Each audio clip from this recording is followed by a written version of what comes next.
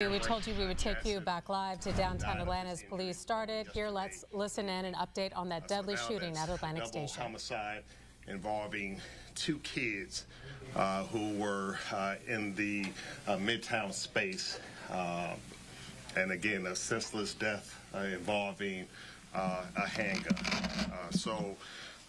First, I'd like to offer my condolences to the family.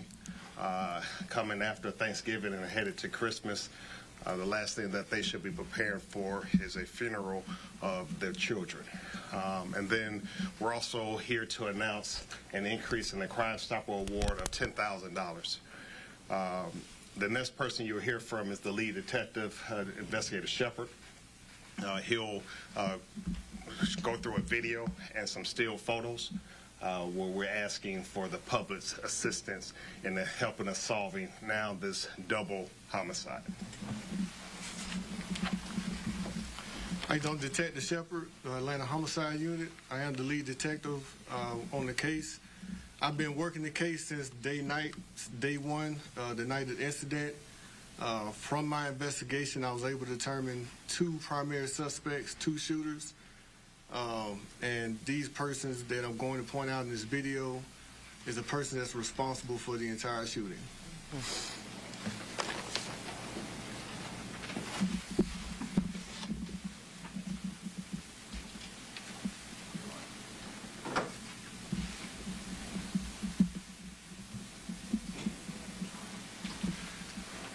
So if you pay attention to the video, this is Mr. Zion, the child that's deceased, that's 12 years old.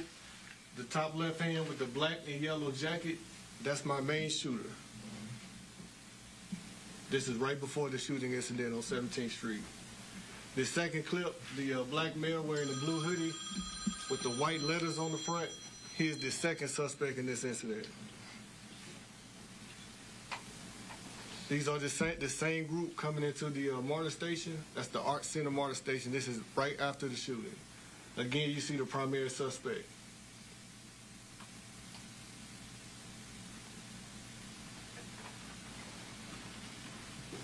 They're getting ready to board the train. They ride the train from different various locations throughout the city. So again, this is immediately after the shooting. What I was able to determine through my investigation, Zion was killed from this person's bullet. This person is also a part of Zion's group. There was not a back and forth shootout between the second male who's now deceased. No, it wasn't. It wasn't. So we have a group that was in the area, this group here. We have Cameron, who just died yesterday, riding by in the scooter. The gentleman you see here in this video pulled out a handgun, shot multiple shots, directing it at Cameron. Zion took a bullet, indirect shot meant for Cameron. So did the other victims out there. All bullets were directed at Cameron. Everybody else was collateral damage from his shooting directed at Cameron. Again, that's my suspect, the bottom right-hand corner. This is the group he's with.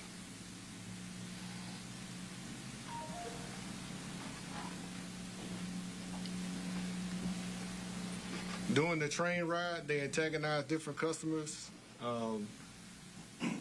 They flashed their waistband as gesturing like they're going to put a weapon out. They flashed gang signs. They antagonized another group at a gas station. And they also seem to be celebrating, making gestures and talking about the shooting.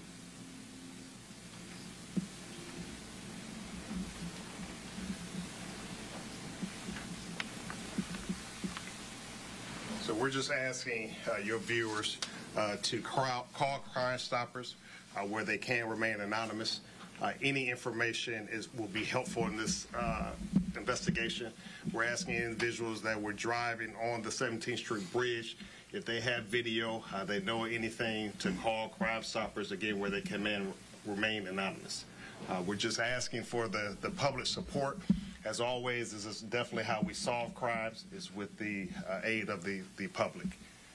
We'll ask for a couple of questions. But again, just realize that it is a still very active investigation. And the focus is on the information we're releasing today. Detective, just to clarify, did you say that there was only one shooter, or there were multiple shooters? There was multiple shooters. And do you know how many exactly? Is it 2? At least 3. At least 3 shooters. Yes. At least 3 shooters. Detective, can you just clarify a couple of things? So, at this point in the video, when they're getting onto Marta, do they know that Zion is dead? Did Zion go with them, and do they realize that he's not going back? So that's a great question. Zion was with them, as you see on the video, before they got to the place where the shooting occurred. Right. He's not with them anymore. I'm not sure if they knew that he's dead at that point, but they definitely knew that people was hurt and people were shot. You can hear them talking on the trains. You can hear them talking and celebrating, talking about the gunshots and things like that. So I can't confirm that they knew that he was dead at that moment. And you said Cameron was on a scooter. Can you explain that? Yeah, so right before the incident, you have 3 scooters that ride by this group of people that includes this young man riding. The third person was Cameron, somebody else's name. They say that's Cameron, that's our position. That's when shots rang out. The shots directed to Cameron. That's when you have all the other collateral people that were shot. All the bullets were meant for Cameron. Zion took the bullet. He's deceased on the scene. Then we have the other victims that was also shot. Everything was directed to Cameron. The male in the black and the yellow hoodie, he is the main perpetrator, the main suspect that fired off most of the rounds that killed and hit most of the people in there. But you're saying the one in the blue shirt with the white writing, he also shot, right? He also shot. And then there's a third shooter that's not in this video? He's in the video, but I'm still trying to figure out which one he is. And everyone was shooting at Cameron? You're correct. Everything was directed at Cameron. Do we know the ages of the shooters? Can we tell or anything like that? No, I mean, he appears to be maybe the oldest in the group. You can definitely tell he's one of the leaders in the group. They all kind of mimic his movements. They follow him. They give him handshakes. So he seems to be the one that has the most persuasion in the group.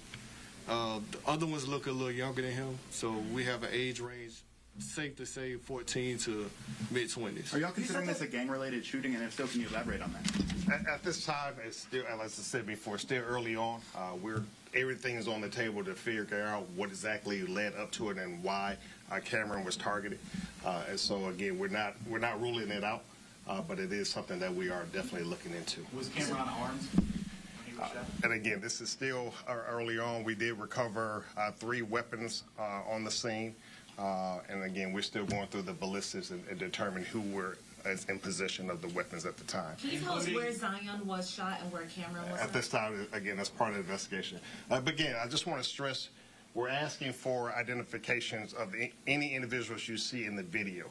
As Detective Shepard indicated, we know that 2 individuals definitely were our shooters. We want to treat the other individuals currently right now as witnesses. But as we move forward in this investigation, if we don't receive cooperation from them, it's very possible that they also could be charged with some type of having some type of involvement with the death of these 2 kids. So again, even if they see themselves on the video, we're asking them to contact the homicide unit, ask to speak to Detective Shepard, so we can determine exactly what happened on that evening. How many people have you spoken to? Do you have any reaction to some of the comments that Zion Charles' mother made this week in regards to when she said that she was reaching out to APD and that you guys were in communication with Zion himself before this shooting? Any response to anything she had to say? At this time, again, we are responsible of solving the death of these 2 kids. That's what our focus is.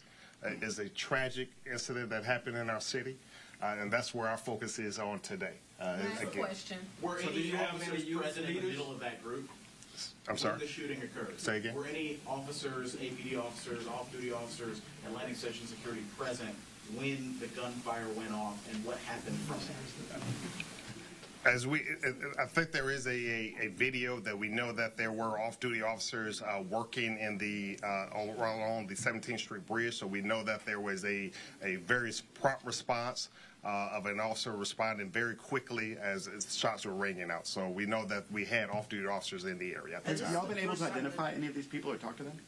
Identify who?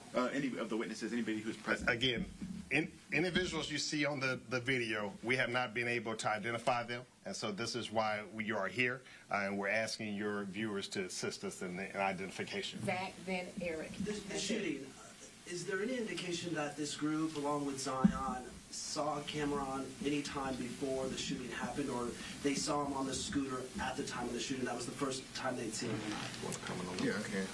So, no, it appears that it was immediate and random. Cameron seemed to be, and his two friends, riding through the area en route to Atlanta Station to enjoy the festivities. That's when this shooter in the hoodie sweatshirt, yellow and black, took it upon himself, fired those rounds at Cameron. Eric, last question. We have a 12-year-old dad. We have a 15-year-old dad.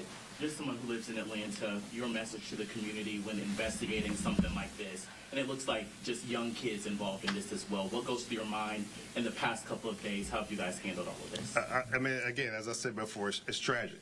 Being a father myself, having young teenage daughters, it's difficult to investigate a death of a child.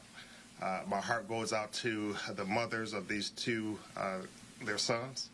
I can't imagine what they're currently going through. As I stated earlier, they should be preparing for Christmas, the holidays. But now they have to spend their time on making arrangements to bury their sons. And so, again, my heart goes out. But I assure them that we are working hard, as Detective Shepard said. He hasn't stopped working, and he's following every leads that come out. But we're at the point now today where with this video, we believe that with the cooperation of the public, people call in and let us know who these individuals are that they see in this video, that we will be in a better position of being able to bring this case to a successful closure for the family. Do you know Thank you. Detective, can you just say and spell your name, please? Sorry. Yes, Detective Jerry and Shepard. I'm sorry, what? Jerry and Shepard, J-A-R-I-O-N. We've been listening to Detective Jerry Shepard, Atlanta Homicide, and also Deputy Chief Charles Hampton, who've been really updating us on the latest on this investigation into that deadly shooting at Atlantic Station. We just learned today one other of those children who was shot has died. Very interesting the way they've taken apart the video, very distinctive clothing that was being worn, and they directed us to information that, you know, the person who was killed first, Zion Charles, was not the intended target, but a child, Cameron, who died today, it appears, was the intended target. So they are asking for your help if you know anything. Truly stunning to get some of the details that we just heard live along with you from the Atlanta Police Department and the detective who was speaking about this. By the way, with that new video, we will turn around those images, get the highest quality we can, and put it out there on social media and here on Channel 2 Action News at 4, 5, and 6, so you can see them very closely. But again, a person who they describe as the shooter with a very distinctive yellow and black hoodie, half of it's yellow, half of it's black, and someone wearing a blue hoodie with white lettering on the front. And apparently they headed to the Arts Station, MARTA station, and were actually on a MARTA train and appear to be celebrating because they believe that they had shot their intended target, who we now know was a 15-year-old on his scooter. Again, you heard it from police. This is a time when families should be celebrating, getting ready for the holidays. Instead, 2 families now are planning for funerals. We will have a lot more on this, on the outcome, on what's next on Channel 2 Action News starting at 4 o'clock throughout the afternoon. And we will keep you posted on any new developments. They ask that you call Crime Stoppers if you were on that bridge and have any video that could perhaps help them.